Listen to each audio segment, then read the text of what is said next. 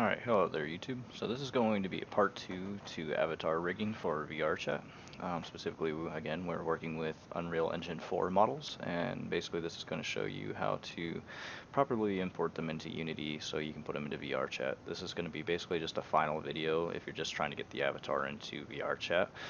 There's more videos to come as far as, adding weapons, sounds, and all that kind of stuff goes, but I'll put that in another video. So let's get started. So I'm going to assume that you have, again, Unity downloaded, and I'm also going to assume that you have the VRChat SDK already imported into the game, or into Unity, I should say. And that's the SDK right here. So we're greeted with our assets here. Never mind anything else under here, because if this is blank, you'll only have your assets. So what I like to do is I like to create an avatars folder in the assets, and I also like to create maps folder. If you create maps, then you don't, well, if you do create maps, then you want to make a folder, but if you don't create maps, you don't need to make a maps folder. I'm just basically showing you how to be tidy and organized for future endeavors and things like that. So go ahead and make a folder called avatars. And within avatars, you're going to have your scenes folder, where you're going to keep all your scenes, sounds for your avatars, and weapons for your avatars. Never mind a lot of the sounds and the weapons, because I think these two folders I got to actually organize. I'm still in the process of really organizing VRChat a little bit, since I have a new technique, and plus all my avatars got deleted. All my Dead by Daylight avatars actually got deleted, so I got to do all of them all over again. So if any of you guys are aware of my Dead by Daylight avatar map, yeah, so I'm going to have to do those all over again. But anyways, so you're going to create a folder and call it models. And within models, you're going to basically, this is where you can have all your video game avatar models. So for this instance, I made a folder and named it Dead by Daylight. You can also name it Dead Rising or FIFA, whatever it is, whatever game that those avatars come from, just label it as such. So again, we're working with Dead by Daylight, so let's go into our Dead by Daylight folder. And within Dead by Daylight, they have both campers and slashers. Slashers are also labeled as killers. Survivors and killers, basically. And this is where I also like to put their weapons, and for the survivors, they're consumables. So consumables being like medkits, toolboxes, keys, etc. You get it. Like I said, if you're familiar with the game, that is.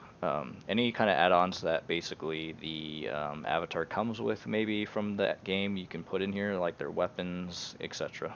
So specifically, the avatar that we worked with in the first video was a slasher. So we're going to go ahead and go into our slasher folder. And this is basically where you're going to have all of your killers, killer models, that is, your avatars. So we're going to go ahead and pull over the Trapper Apocalypse model that we made, and we're going to drag him in here.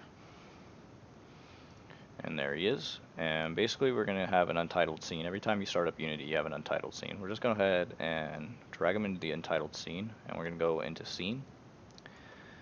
And this is where you'll find him.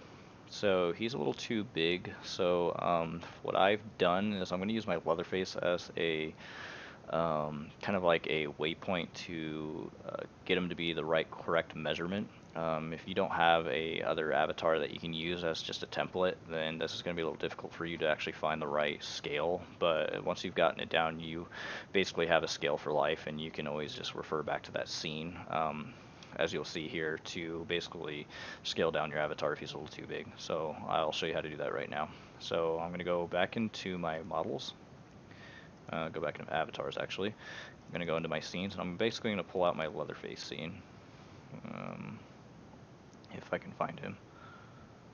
There he is. Okay, so I'm going to drag him in here, and as you can see, he's way too tall for Leatherface. So we're going to basically scale him down. So we're going to go back into Dead by Daylight, and we're going to basically click on the model, and under model you'll see scale factor. So what we're going to do is we're going to basically scale him down to the correct measurement, and I think I've done this before, so 0.78 I think was the appropriate scale for him. Yeah, so that's going to be the appropriate scale for this model. And alright, so he's all matched up. It looks like he's matching up with Leatherface quite nicely. So all we have to do now is just remove our Leatherface scene. And now we have a blank model. So this is where we're going to start texturing them. So we're going to go into our materials folder. So anytime that you bring in a new avatar, I should have mentioned, is it'll create this materials folder. So every single texture that goes on this avatar is going to be in this folder right here. Pay no attention to the ones that are already textured. Those are for my other avatars, but just pay attention to the orbs, the circles that are basically white. So we got 1, 2, 3, 4, 5. There's 6 materials that go on this model right here. So if you want to make this easier, click on one, then hit, while holding down Control, click on the other one, and the other one, and the other one, other one, and another one. And basically we're going to set the color on this all the way to pure white, so we don't have any discoloration in the texture. And you can use a different shader if you'd like. Me personally, I usually like to use Legacy and bump diffuses, but just for the purpose of this video, and I'm probably going to start just using standard shaders from now on for all my avatars, just because it's simple. You don't have to, like I said, you don't have to use any of these shaders. Just pay attention to the standard shaders. Now, if you're working with an avatar that has a hair texture, and I will cover that in another video with hair textures and how to properly use hair textures. But if you have a avatar that uses a hair texture and you want it to be properly alphaed and all that, I will show you how to do that. But what you would want to use is the standard 2 shader, not just a standard shader. So if this material, for instance, was a hair model or a hair material, you would basically want the 2-sided shader. But this character is bald, obviously, and he has no hair texture. So this is just gonna be a simple tutorial on just a basic avatar, really. So while you have all of them selected at the same time as well, you want to bring the smoothness all the way down. Otherwise, this avatar is going to be extremely shiny in the sun, and we don't want that.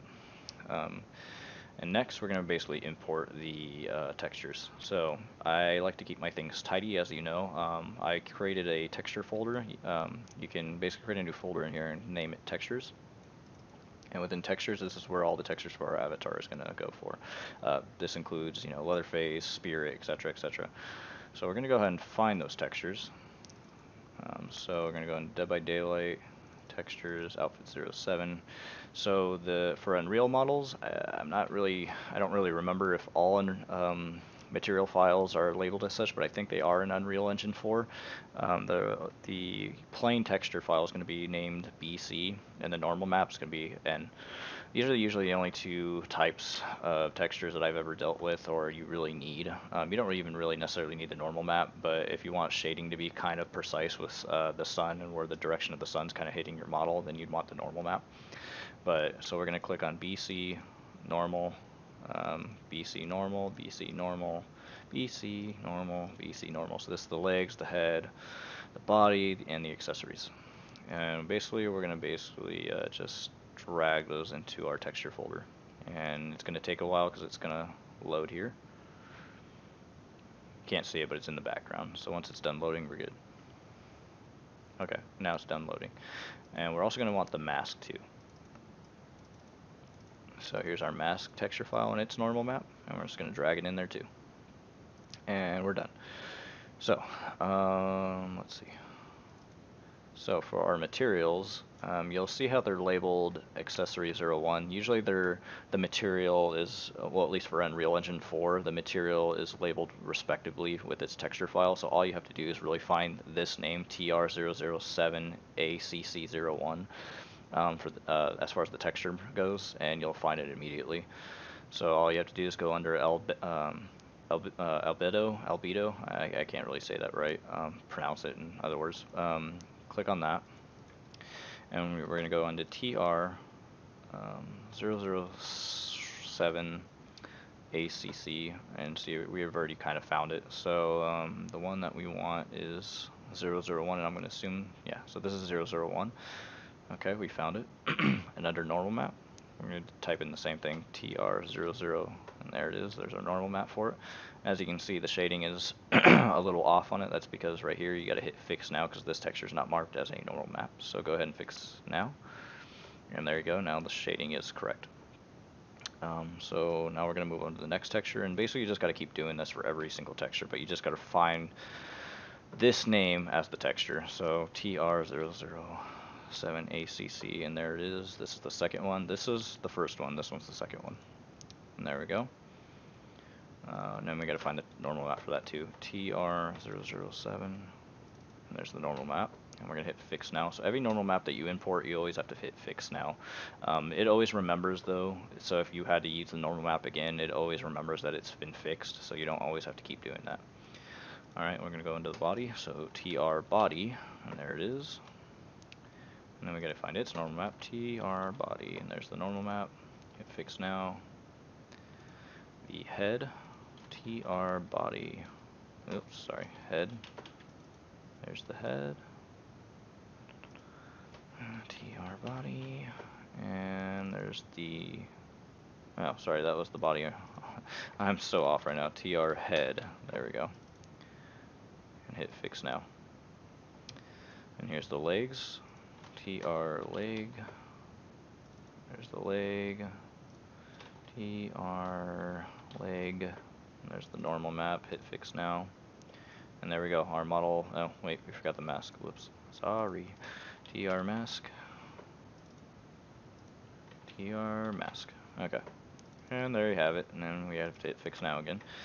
And there. So our model is now officially textured properly. Like I said, you will have to worry about UV mapping. The cool thing about most models that you've imported into Unity, they're already UV mapped, which if you are not familiar with what UV mapping is, it's basically, it basically tells the program, or it tells the material where to be applied on the mesh, which the mesh is the avatar, where to properly be seated.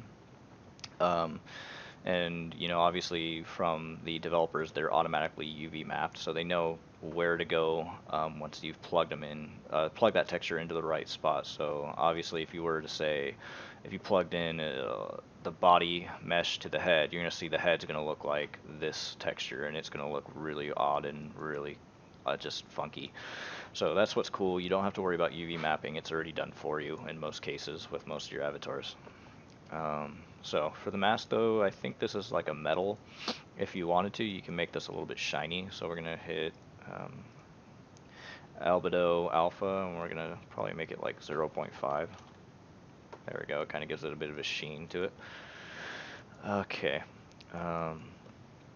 Let's see, now that we have our avatar successfully textured, now the next part, and almost just about the final part, but third step, is we're going to basically have to rig this avatar now to work with IK support or tracking and things like that within VRChat. So what we're going to do is go into our models, Dead by Daylight, our slashers, and then we're going to select our trapper here. We're going to go under rig, and we're going to basically hit humanoid, and we're going to hit configure. And this is basically where you're going to save your untitled scene. You're basically going to save this in the scenes folder that I told you to make. So we're going to hit save. So we're going to go into avatars, scenes, and we're going to save it here. So Trapper Apocalypse right there. And then we're going to hit save. Since I already have this scene and I haven't mentioned it, I'm just going to hit overwrite. And I'm going to hit apply. Oakley dokley. So this is where you're going to basically rig it. It looks more complicated than it is, but it's already done for you for the most part. With Unreal Engine models, at least Unreal Engine 4 that I've noticed, with Dead by Daylight models maybe in particular, is that the fingers always look really retarded, like they're sticking up. They're not supposed to be like this. It's just the way that the automatic IK does it for you. So I'm going to basically pause the video and I'm going to correct this. If you ever run into this issue, I'll show you how to quickly correct this in one finger example. It's basically the ends. Oh, whoops, sorry, move that over. It's basically the ends that you have to touch, so this end and this end, and what you want to do is mess with these up here, just this one in particular, the rotation, and it's usually on the red rotation. Whoops, sorry, it gets a little buggy. The red rotation here, and you just got to bring it down. And there we go. And that's pretty much straight. You just want to have it straight. You don't want it like this. You want it to be as straight as you want it to get. And if it says like you have an error that says character is not in T-pose, know that it is, and you can ignore this error. This is the only way that I found that it works properly. So I'm going to fix all these fingers on this avatar, and I will be right back with the video once it's corrected. Oakley dokley. So this is what it looks like when it's corrected. I have the hands in a T-pose position. All of them are straight, as it should be. Even this one looks straight, so they're not all upside down. However, I think that middle finger could probably be raised up just a tad. Maybe like that. Yeah, that looks good. Alright, so once that's done, now the next step that we have to do for our rig is go under body. And you'll see an upper chest, chest, and a spine. IK support does not support the upper chest, so we have to delete the upper chest. So what's going to happen is we're going to basically bring C with B, and B is going to become A. So I'll repeat that again. So C is going to become B, and B is going to become A. So we're basically going to delete this bone, but what we're going to do first is we're just going to drag B into spine. So come over here and drag B to spine, and then click on the chest, hit delete, click on the upper chest, and bring C to chest, and then delete upper chest, and there you have it. This bone is no longer needed. And then the next step, we're going to go into head, and you'll see the jawbone here. We do not need the jawbone, so we can hit delete on the keyboard as well. Oh, sorry, I ran into something completely off. Hold on. I ran into an error. I hate it when it does that sometimes. I'm going to go back into configure. That happens sometimes. So click on jawbone, and we want to hit delete on the keyboard, and we do not need it anymore, so it gets deleted. We don't need to delete the eyes. If you have eye tracking, which I specifically don't know how to do eye tracking, but if you have eye tracking, look at that. I can make them derpy if I wanted to.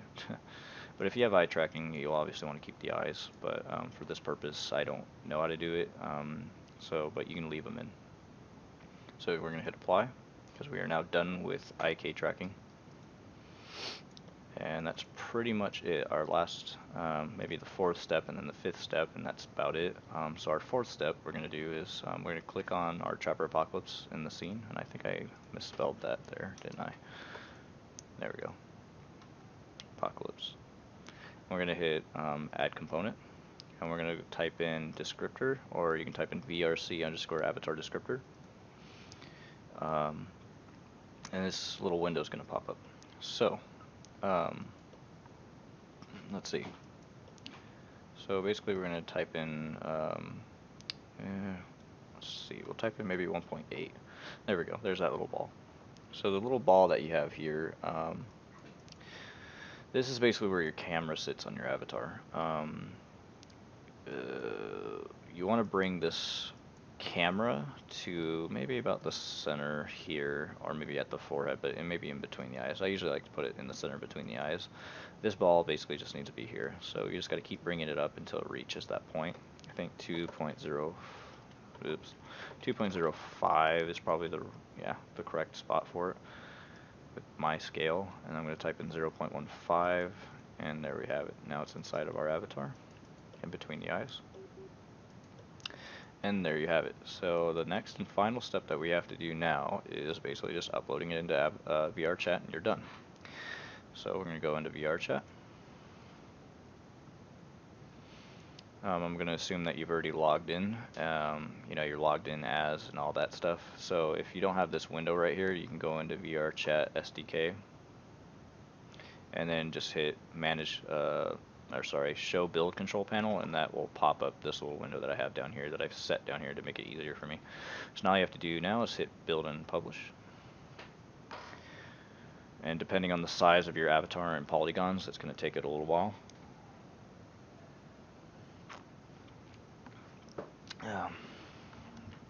So give it a second.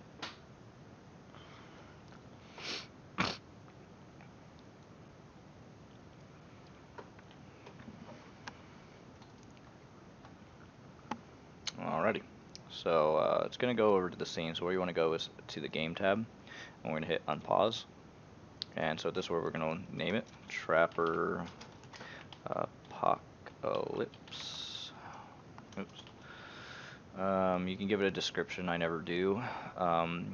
You can also set some of these content warnings. I never do. I've had plenty of blood on my avatar, and I've never been harassed by the developers about this stuff. So it just depends on. What it is. Like I said, I think it just depends. So if you have like a bunch of gore on him or nudity, you're obviously going to want to check these, but my avatars are pretty appropriate, I'd say, for just general public use. So if you're going to put it on the map or on a map, you'd probably want to set it to public. I always set these to public for my avatar map. We're going to hit, well, actually, let's try to adjust the camera here. So we're going to go into scene. The camera here, we're going to basically bring it back some, bring it up some. And there we go. There's our image. Probably could bring it back a little bit more too. There we go. So now all we have to do is just hit to the checkbox, the terms and agreements that you have the rights to upload this content.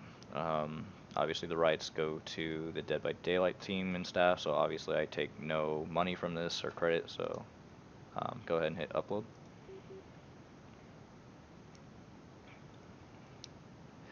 And essentially once this is, says that it's done, and you can basically hit OK on this, and it'll basically already be in VRChat once this is done loading and uploading. So I'm going to swap over to the game, and I'm going to show you what it looks like in game. So this is what the final product is going to look like once it's in VRChat. As you can see, everything's working as it should be, and as you recall, my fingers, I've had to adjust them, and now they look like they're working just fine. So you can't really see too much of a sheen on the mask, so that's good. And remember the rigging that we did with Blender, so the mask moves with the head. As you can see, I move my head around, and the mask moves with the head. And yeah, everything looks like it moves as it should. Now you can go ahead and play with your friends with this avatar. In a few of my next videos, I'm going to show you how to basically import sounds and weapons so that they can pull out weapons using their gestures.